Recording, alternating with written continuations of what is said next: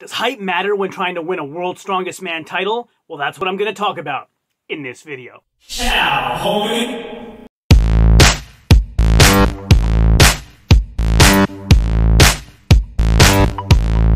Welcome to My Block Strongest Man, where we bring attention to the world of strongman and show you how you can mimic those activities using everyday objects all around your own property. If you haven't done so yet, consider subscribing and remember to hit that bell button for all notifications so you'll know whenever I provide all the valuable content every Monday, Wednesday, Friday, and Saturday. So without further ado, on to today's topic. So there have been a lot of great videos on YouTube talking about height and strongman. Big Loz Official has done some great ones talking about whether shorter people can become elite level strongmen and who the tallest strongman winners of all time were. But what we haven't seen yet, and what I'd like to do today, is go through the heights of every winner in World's Strongest Man history and see if we can come up with a pattern of whether there's a sweet spot in height and what the trend has been over the years and where we expect it to go. So if we start off at the inaugural World's Strongest Man in 1977 that happened in Universal Studios, California, Bruce Wilhelm at 6'2" won that inaugural event. And then in 78 and 79, they occurred again in Universal Studios, California, I believe the only location to host it 3 times. Bruce Wilhelm wins again in 1978, and Don Rideout in 1979 at 6'3".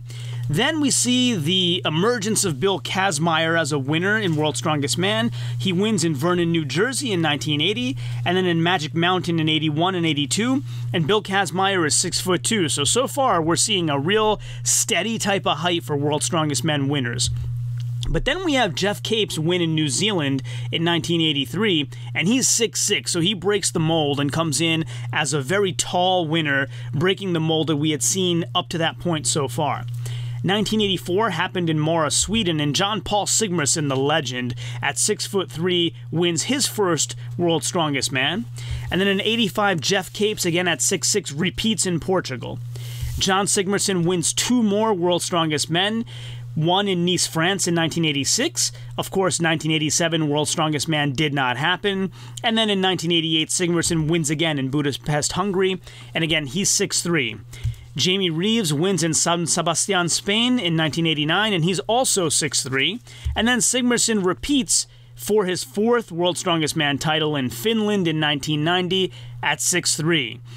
1991 in Tenerife, Canary Islands, we see Magnus Ver Magnusson emerge, and he's also 6'3", and he, of course, has the famous story of coming in as a World's Strongest Man equipment tester, gets called in to compete, and then wins the whole competition. So far, lots of 6'3s and a few 6'2s, with Geoff Capes kind of breaking the mold. And then in 1992, Ted Vanderpar really breaks the mold. Tallest World's Strongest Man winner of all time at 7 feet tall.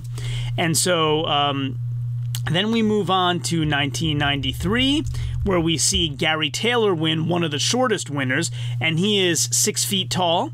And then in 1994, Sun City, South Africa, is the beginning of Magnus Ver Magnusson's real dominance, where he wins again. Again, he's 6'3". He wins again in the Bahamas the following year, and he wins again in Mauritius the following year to round off his 4 World's Strongest Man wins. Yoko Ahola, one of my favorites because he was smaller than a lot of the other guys, but a great competitor, gets his first win at Valley Resort, Nevada, Prim Valley Resort, Nevada in 1997.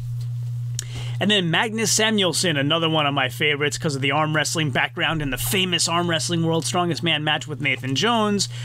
He wins in 1998 in Morocco, and he is 6'6". So I forgot to mention Yoko Ahola only 6'1", much like Alexei Novikov, who won this year. Yoko Ahola wins again in 1999 in Malta. Again, he's 6'1". Then we have Jani Virtanen, another really tall competitor who for some reason I remember as being very good at the fingers. He's 6'5", and he wins in Sun City, South Africa, the second time it happens in that location, and that was in 2000. Then we have Sven Karlsson win in 2001 in Zambia, and he is 6'2". Then we begin the dominant reign of Mariusz Pudzianowski. He was 6'1", maybe he looked taller because he was so wide and huge, but 6'1", and he wins in Kuala Lumpur, Malaysia in 2002. He then wins again in Victoria Falls, Zambia in 2003. And then Vasyl Virastuk, one of Big Law's favorites, wins in Nassau, Bahamas in 2004. He is 6'3". We then have Pudzianowski get his third of 5 World's Strongest Man wins in Chengdu, China, 2005. Again, he's 6'1".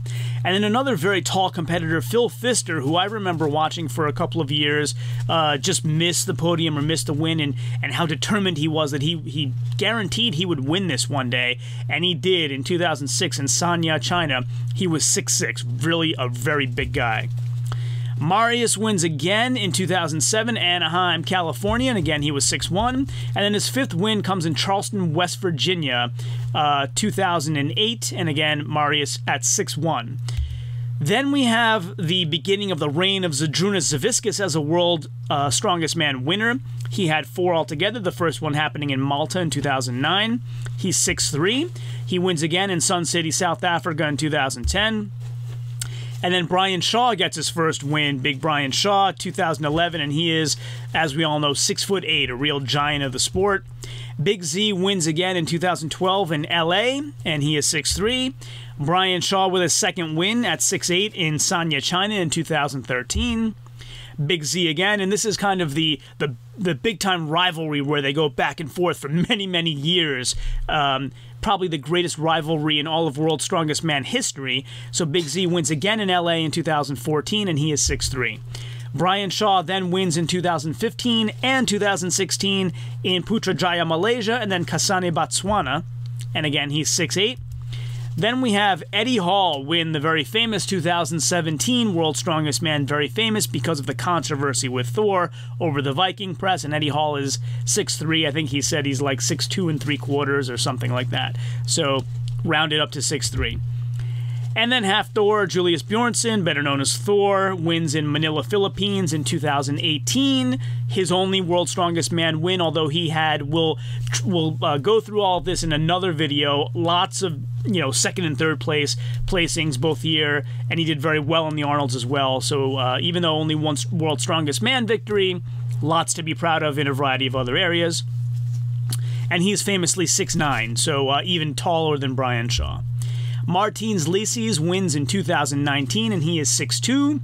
And, of course, the 2020 World's Strongest Man that just happened crowned Alexei Novikov the winner at 6'1". And so now that we've gone through every year and who won at what height and every year, we want to discuss, well, what's kind of the average? And so I did our arithmetic, mean, median, and mode functions. So mean is your average. The average height of all World's Strongest Men winners from 1977 to 2000 is 6'4". In case you were wondering, it is 6'4". Median meaning if you took all of these values and arranged them in order, the value in the middle would be 6'3", and then mode would be the value that occurs most often. So the average is 6'4", but the most common height is 6'3". And then, of course, Pudzianowski has more wins than anybody else. Universal Studios had 3 appearances, but I got to work on my formula here because I think some of the other locations also had 3, so we'll work on that. And then, of course, if we want to look at the heights again and see, does height not only allow you to win, but allow you to win multiple times? So the average height, again, was 6'4". Wilhelm won 2 at 6'2", and let's just look at the multiple winners. Bill Kazmaier won 3 at 6'2". Sigmarsson won 4 at 6'3". Who else do we have? Magnus Ver Magnusson won 4 at 6'3".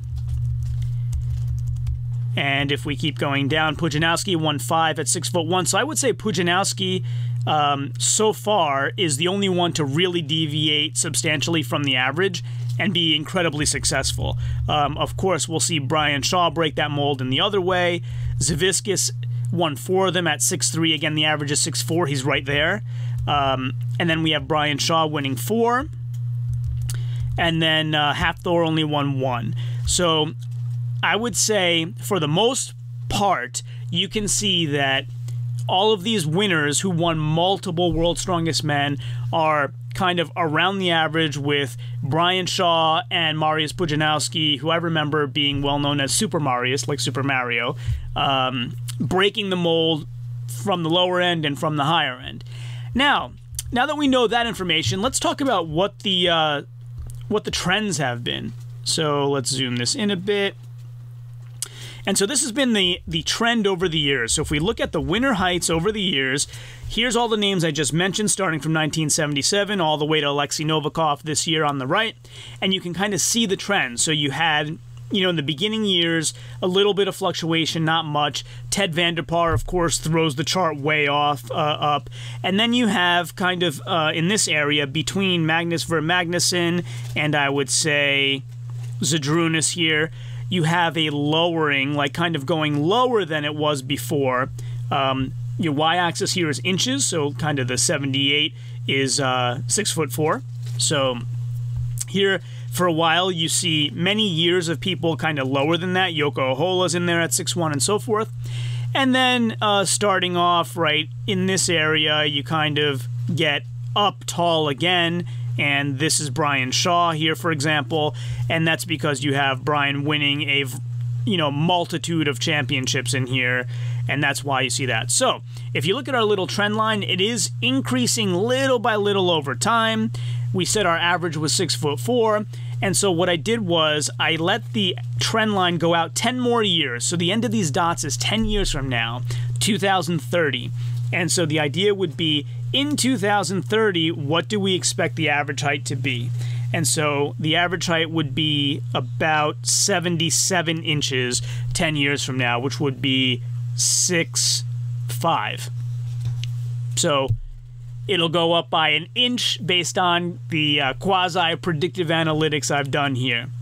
Hopefully you found this helpful and informative. Going forward in the future, we're going to break down everything. We'll do weights of all the world's strongest men in history. We'll do BMIs. So I've put together this Strongman Encyclopedia, My Block Strongest Encyclopedia, where we can go through all this great information and take a look at all of that and see how it all contributes, not only to the winners, but we'll also look at second place finishers and third place finishers, and we'll do the same thing for the Arnolds as well. So stay tuned for a whole great encyclopedia of knowledge. I want to produce a long series of videos so that anytime you want to know anything about how people performed in World's Strongest Man and what all the parameters are that led to that performance, you can come to one place, My Block Strongest Man. I'll catch you next time. So if you like this video and want to learn more about any of the products I described during this video, make sure to check out the links in the description below. So if you like this video and haven't done so yet, please consider subscribing using that button right there. And also stay tuned for some other videos that you might love blooping up right there. This one is the one that YouTube thinks that you will like the best, and this one is the one that I think you will like the best. As always, share this with everyone, and until next time, ciao, homie.